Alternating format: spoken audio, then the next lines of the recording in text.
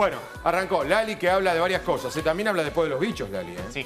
Cuenta la historia de los bichos, que eran más que uno, ¿eh? Que no se meta conmigo, ¿eh? Sí, no, de muchos bichos. Se comió unos cuantos. Dale, Lali hablando de la China y Vicuña.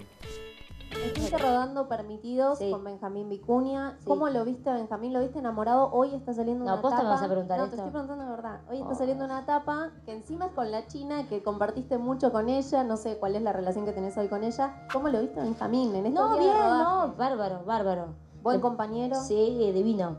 Le puso mucha onda a todo, mucha propuesta, vino muy contento, posta, a filmar. Lo vi muy bien filmando. Filmé un par de días nada más, nos quedan, la otra semana filmo con él también. Y genial, ¿no? Re buena energía con el equipo, todo. La pasamos bien filmando. ¿Y con la China tu relación hoy? No la veo mucho, la verdad.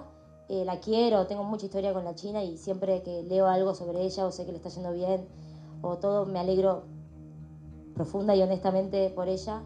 Siempre, a cada tanto, le pregunto cómo está Rufina, que obviamente es lo más importante de su vida. Y la quiero, a la China la quiero mucho. Pero no estoy tanto en su cotidianeidad ni ella en la mía. ¿Le preguntaste si está embarazada? No.